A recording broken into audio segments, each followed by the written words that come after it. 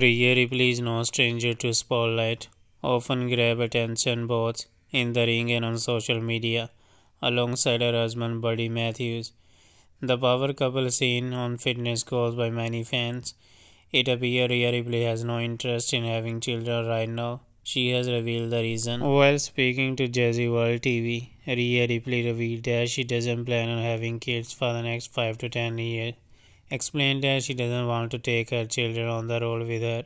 She wouldn't handle it. Unlike Becky Lynch, Rhea Ripley said that WWE's demanding schedule make it hard for her to think about having kids right now. Rhea Ripley also mentioned how Becky Lynch had a baby, came back to WWE, managed to both great wrestler and a great man. She said, if you think about it this way as well, a lot of us get motherhood taken away for a long time. I am still young, but I work for WWE. It is very demanding.